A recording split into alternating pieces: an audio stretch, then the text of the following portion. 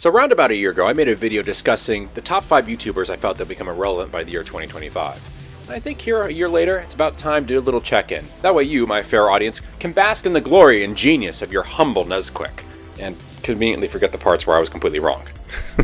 Alright, look, we're going to look at the good, bad, and the ugly of my predictions and see just exactly where I've been right and where I've been wrong. First person on the list? Well, here's what you have to understand. This is a Nesquik list, so I cheated. And instead of just naming a single person, for number 1, I listed an entire subgenre of content, the StoryTime Animator community. Now, for those of you who don't know, StoryTime Animators are a subgenre of animated content here on YouTube that it's much more personal. The idea is that you have some just relatable person, maybe a little quirky, telling stories about themselves and their lives. You know, I got bullied at school this one time. Oh my god, guys, pants are so weird. You know, it's that kind of content. My theory was this. This kind of content got really big in the mid to late 2010s, partially because, yes, it was very popular, people liked it, but also because it was algorithmically pushed. YouTube liked it, and YouTube wanted it, so they bought more and more of it. This created a community that was already artificially inflated and larger than it really was naturally supposed to be. Meaning that as YouTube slowly took away that algorithmic support, so too would the community. And, holy shit, have I been correct. Hell yeah. Can I get a hell yeah? Hell yeah, I did this. I got this one totally right. The community is dying. There are still a few people around, but oh man, the bottom has fallen out completely. I mean, here's the thing. I said this before in a previous video, but the people who watch these guys' content weren't really in it for the person or the personality, but instead the style, the genre of content. So as soon as these creators stopped making that kind of content, whoops, so too went away their audiences. You hate to see it, don't you? But it's true. By the way, can I also gloat about another prediction that was correct? I believe I said The Odd Ones Out was going to have a shitty Netflix kids show. Hell yeah, got the one right again. Thank you very much. Oh my god. I hope it was worth it, James. And as for Jaden Animations, the second largest in the entire community, she's... she's moved away from the whole Storytime shtick and has become a fucking VTuber. I'm not kidding. Look at this. How the mighty have fallen, ladies and gentlemen. Look, it's pretty obvious. These people got bored of their own content, understandably, and they kind of ran out of personal stories to talk about too. But look, the top people in the community, that's one thing. Really, when you look at it though, a lot of the smaller people, they're gone. They're not even making content anymore, or their content they're making now is so different, nobody gives a shit about them anymore. And you know what? Good riddance. Because you know what? These people were living on easy street. They were making easy content. And you know what? You can only do that for so long. Now let me be clear, alright? Let me give the devil its due. Easy content and animation are not usually things you would say in the same sentence, but here's what I mean. This was intellectually easy. This was creatively easy. There was no risk. These people knew that if they could just pump out one video a month in this genre and in this style of content, it would be an instant hit. It would get tons of success, outsized amounts of success, tens of thousands, if not hundreds of thousands of views. And I'm sorry, that's just not sustainable. That's just not going to last forever. And the fact that some of these people, I guess, earnestly thought it might, and are still trying to recapture the glory days, is just a little funny to me. Ethan Klein. Oh, what a flaccid decline that one's been. I mean, here's a question for you folks. If you're like me, you kind of stopped giving a shit about H3H3 after he stopped posting on his main channel. Is it just me, or does he only ever pop up in the collective conscious when he does something retarded? Like when he picks a fight with XYZ person, or he says some stupid shit here, or he gets sued by this guy. It's just like, oh my god, the guy basically just bounces from controversy to controversy, because I'm not sure if you've tried to watch his podcast recently. Y'all know, this is how easy it is to get views with my fucking name in these circles. 55 seconds? Who watches a 55-second video? It has 350,000 views. This has got to be one of his top viewed videos, right? Watch this shit. Let's see. Oh, it's not even close. Okay, arrogant. Oh my god, this is boring. What the fuck happened? This is incredibly low energy. Who wants to watch you on your own at this point? I mean, is it any wonder you have to have so many people behind the camera and so many people in front of the camera to try and keep this entertaining? Your content is on life support. It takes a small village to make you even moderately entertaining anymore. I mean, just, what a fucking shame. What an absolute shame. Someone who was energetic and envelope pushing and who did weird shit and who felt like an honest and earnest member of the YouTube community has now become just this bloated, bloviating elitist. There's a concept I'll discuss a little later here with another one of our entries. It's this idea of, you know, look, you can piss away an old audience, but you have to make a new audience. And I'm asking here, honestly, who knew is watching this shit? At least when he had Trisha Paytas, he was getting that kind of that drama T group of people. But now he doesn't even have that. What, is he begging for scraps off Hassan Piker? Jesus. And so when I look at this, I just look at his relevancy and I say, yeah, this is clearly on a downward trajectory. This is not going great, folks. And it's only going to get worse in the next 2.5 years. Alright, because once again, this is an Nesquik list, and I will cheat. This next entry was 3 people in 1, because fuck yeah. Lele, Pons, Lilly, Singh, and Liza Koshy. For those of you that may recall, Lele Pons had a series of humor skits on YouTube. They're all pretty lame, although I must admit I'm probably not the target demographic. She seems to now be pretty happy doing Spanish music videos, which makes some sense. Those people will watch fucking anything, and they will watch it a lot. That's sad. I mean, look, she clearly still has some relevance and means here. I mean, this is millions of views. It's more than she's ever got. As for her presence as a YouTuber and on the platform, it's pretty clearly diminished. She doesn't really make the skits anymore. It seems like she's moved on from that and is now doing something different. Something a little less personality-ful.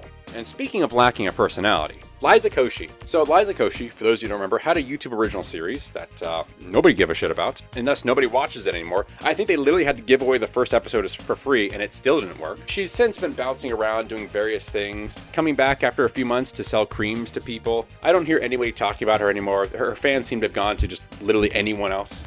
And it's not surprising. What was there about Liza Koshy that you couldn't get from anyone else? She's quirky and kind of like funny and generally kind of nice. All right. You know, I'm going to tell you a little personal anecdote here just to kind of end off her segment.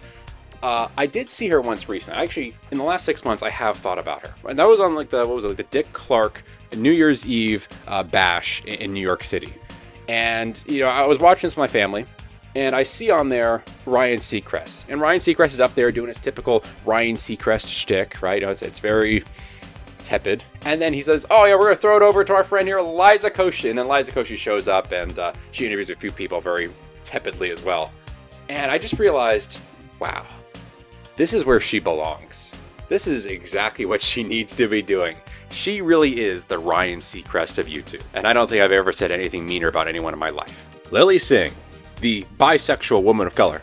Now, she's a YouTube comedian, and there's some questionable quotations of that one there, of course, folks. But you might remind her best for A Little Late with Lilly Singh, an infamously awful late-night talk show that only lasted a couple seasons before being canceled due to COVID. Right. In any case, she's one of the many people who decided to break out of YouTube, found they weren't talented enough to do it, and then made the walk of shame back to YouTube. Someone who reached for the stars, didn't quite make it, and so thus burned up on re-entry back into Earth's atmosphere. I think that's how the saying goes, right? Nowadays, you can usually find her doing what she's always been doing, actually. Just making little skit videos, working the shorts game, which I can at least respect that. But it's all just not quite what it was. Views aren't quite there, and neither is the relevancy. I mean, at least when she had the talk show host, people like shitting on her. Now, people don't even bother. I guess to summarize where her content and where her career is right now, I recently saw her in a Darman video. Rip. Oh my god, just look at this mess. I'm let you a little back-end secret here, folks, some behind-the-scenes magic.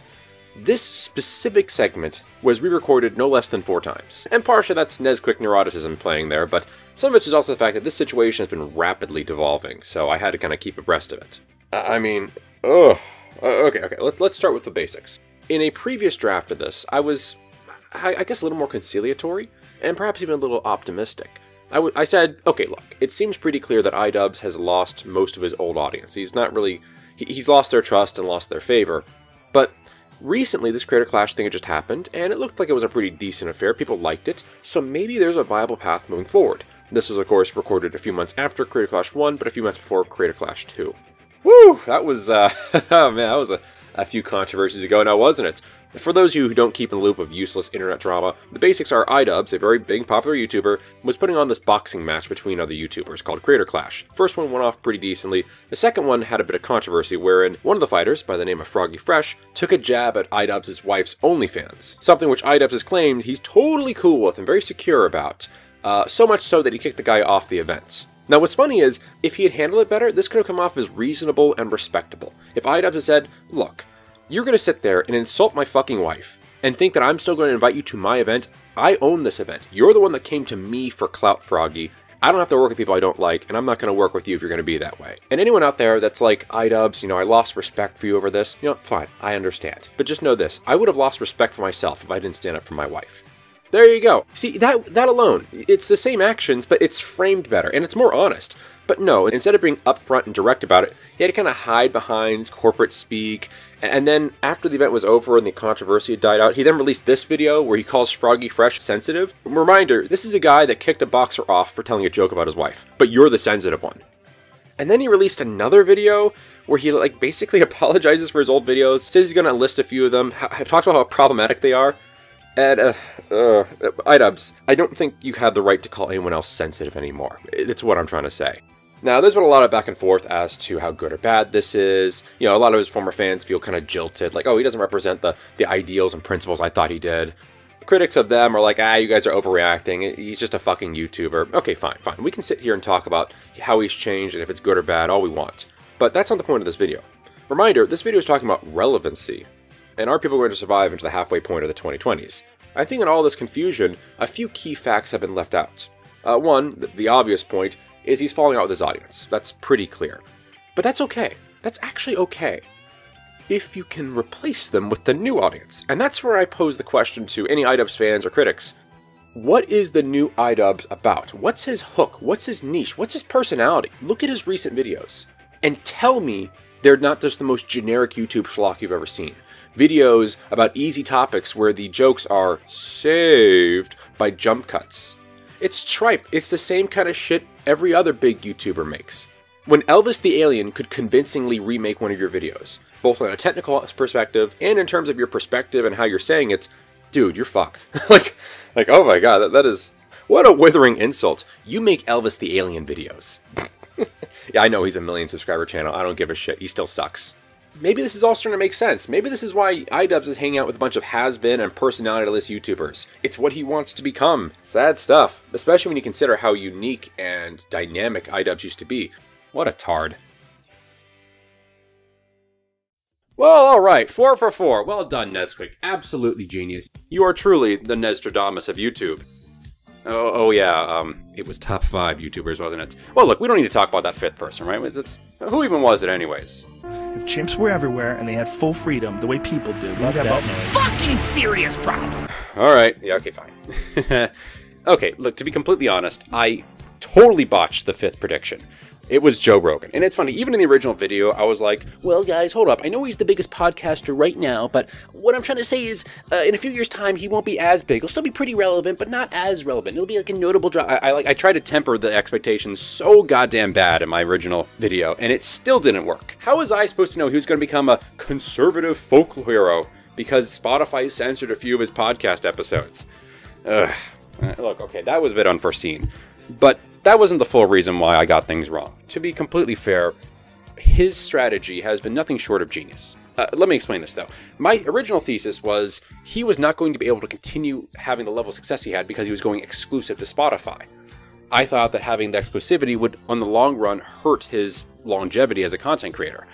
I didn't realize, though, he'd still be posting clips to YouTube, and that his fans would still ingeniously been posting clips to the YouTube Shorts function, taking out some of his weirdest moments, the kookiest shit he talked about, silly edits. This was genius, and this marketed him in a way which, frankly, no amount of money could buy. He became not quite a meme, and not even quite a meme template. It's just, he became notable. He became very relevant, at like a low harmonic. And that has kept him in the game for a lot longer than I ever figured he would. So, kudos to him. I was completely wrong. And I will say this, though. Of all the people on the list, he's the one I'm most okay with being wrong about. So there you have it, ladies and gentlemen. Hope you guys enjoyed this video. Now, obviously, the 5 years ain't up. The way I see it, I have to the end of 2025 to see how right or wrong I am, so 2.5 years is a long time. And look, to be fair, for most of these people, there's a chance they could turn around their careers. So I don't want to, prematurely celebrate and pat myself on the back too much. But let's be frank here. When it comes to fame, especially on the internet, it is so easy come, easy go that once you start to lose it, it's a pretty vicious cycle. So I'm feeling confident about, like I said, 4 out of 5 of my choices, but we'll see where we go. So like I said, hope you enjoyed the video, and I'll talk to you later. Bye.